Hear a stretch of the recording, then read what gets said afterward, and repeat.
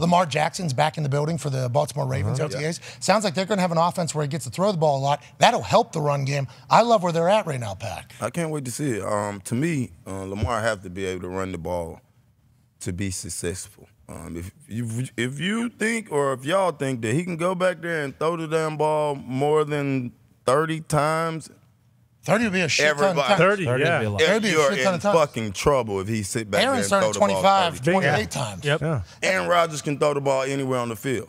No, but I'm saying he's thrown the ball 25, 28 times. I think that is a misconception about Aaron, is that Aaron only wants to air it out and Aaron only cares about Aaron and everything like that. It's like Aaron will do this right here. Oh, yeah.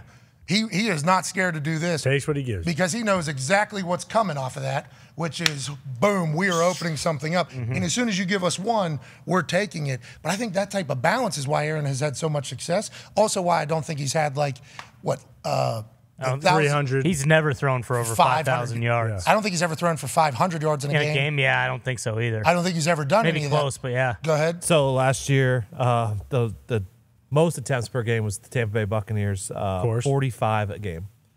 The Baltimore Ravens were 28th in the league at 28 passing attempts per game. Yeah, so you're saying, so I think if he does 30 a game, I guess, with how many plays, or offenses getting more plays, that feels like a lot of. Yeah, it does. A bunch of 31st in the league at 28 passing attempts, that feels like a lot. Pass happy league. That feels like a lot.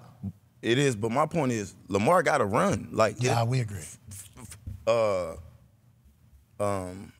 Patrick Mahomes. No, Rodgers don't have to run. He have a running game, but Lamar have to run the ball. I'm saying himself as far as that offense being. I think he knows that, right? He has to know that. Yeah, and passing the ball, having him on the run, that helps. But also, J.K. Dobbins was rushing for 120 yards on one leg last They year. have 4 running backs go down. Yeah, before the season, the Gus Edwards. I think Lamar knows that the reason why Lamar is because he can do things with his feet that nobody else at his position can do. I think he is very happy, though, and we've never talked to him. No. Wish. Hell of a negotiation by him, though. We had dots. We definitely did. Dots. We had dots. I've never talked to him, but I would assume that he knows that he has to run. But also, if you have a passing game, that makes your running game a lot easier. Yeah. That makes it a lot easier. I'm hoping that they're able to tie it together. It sounds like Monken's able to do it. As soon as he was hired up there, you were nervous as a Pittsburgh Steelers fan. Sounds like Lamar fucking loves him. I was. I mean, he's the offensive coordinator of a team that has won back-to-back national championships. Yeah, that's college versus Yeah, college NFL. ball has that fair catch inside of 25. They do. Right. Guess what else does now? What's that, pal? The NFL. And Monken takes also advantage. has that now. Yeah, I know, but there's a lot of other differences that we hope remain in there. I know. But okay, let's not just have people fall over and then the play's dead. I agree. Nobody touches them. Yeah. Well, we learned that on second tackle attempts, after somebody's already touched the ground, that an injury to the shoulder is up 14%, and we believe that if once you touch the ground, you are down. There's a chance that passes. Yeah. So everybody that isn't on our side about this fucking kickoff rule, there's a chance that some stat that they can throw in for future lawsuit and that negligence, I guess, is how they would be viewed because we knew that this was a stat and we chose not to make it. What all do we? Only need to get 1 foot down because they want to eliminate turf toe. Yeah. Speaking of turf, seems yeah. like everything else is being talked about. Exactly. Except for the actual turf. Maybe that's why they're doing this. But Monken was an NFL coordinator who went to college and now back here. And, a lot of the college stuff comes up to the NFL and offensive coordinator things. He wasn't just a college all-offensive coordinator that decided to become an NFL offensive coordinator and just runs jet sweeps all the time and stuff like that. It ruins a football team. He's talking about Matt Canada, the Pittsburgh Steelers offense coordinator, still has the job. 31 in the league last year, just like Ferentz's kid, 131st in the country. He still has the job as well. Do believe Canada will develop. Not 100% sure about Iowa. We shall see. Here's Lamar talking to the media afterwards about the offense and about what he's expecting. He's obviously just got paid a shit ton of money, but he sounds very refreshed about a new offensive system. I mean, just being able to throw the ball down the field. We sometimes we can't. Running can only take you so far. And I feel like with this new era of teams and offenses in the league, I feel like we need that. And Coach Todd Monken, what I'm seeing his offense so far is looking tremendous. You feel like you won't have to run as much, and that'll maybe be scaled back a little bit. Absolutely, especially with the receivers we have, Bade, OBJ, Zay, Duve, Pro. All those guys. You got Isaiah, the tight end. I can't say Zay. Isaiah, the tight end. Mark, my guy. Oh, they have a new change, a nickname. Have to. Now somebody's actual name. Yeah. That's that they're going through that right now. Seems like a problem. Isaiah and Zay, seems like they're going through that right now in the locker room. That's a hilarious thought. That is happening in the cafeteria, in the locker room, and in the meeting rooms. You're going to say, well, I can't say that anymore. Two heads looking at you. We're going to say, Zay. The Flyers. New Zay. Actually, his name's fucking actually. Call him Likely or Call this something. guy High, I guess. Sure. I don't know what to do.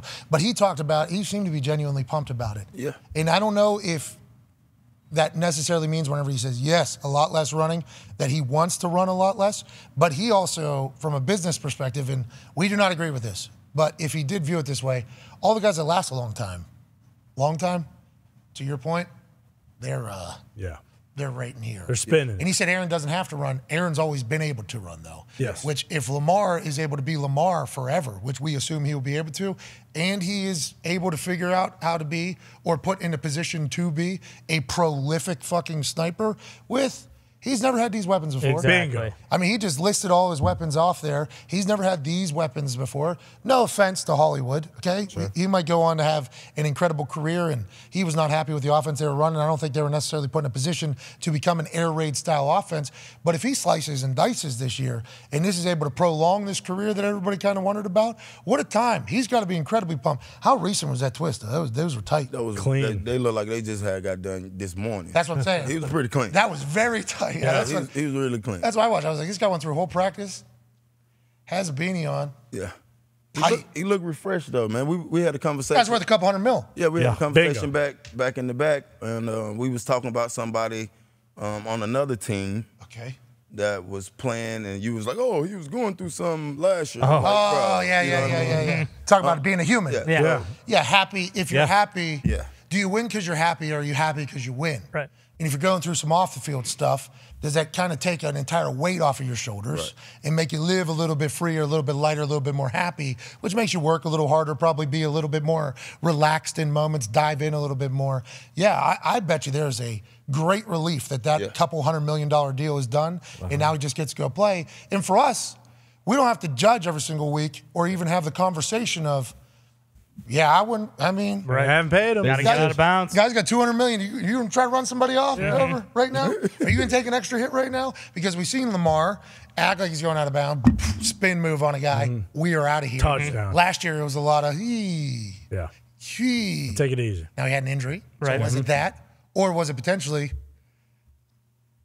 There's a lot of fucking money on the line here. Yeah. It's a business. Generational. There is a This is lot. the business. We could have had this deal done beforehand. I've already won an MVP. I've won a playoff game. This entire team is built around me. We could have this deal already fucking done and should have this deal done. But since we don't, I have to think like an actual human. So then that even leads into the conversation, the narrative to be built that he did that. We do not think he did that. No. We believe that Lamar Jackson is incredibly competitive. And if he stepped out, it's only because he thought it was the right decision at that exact time. He wasn't thinking business the entire time. But you could certainly see how he would have thought about that. So you're talking about maybe the best Lamar Jackson we've seen in an offense that he appears to love. If he can throw the way other guys who have had these weapons in this type of offense have been able to throw, they're going to have so much success for the long haul. This is the same exact conversation that kind of happened with Jalen before last year. And I know Jalen's much younger. But the entire convo was, if Jalen can throw and Jalen can become an NFL elite passer, this Eagles team is going to win. And if he can't,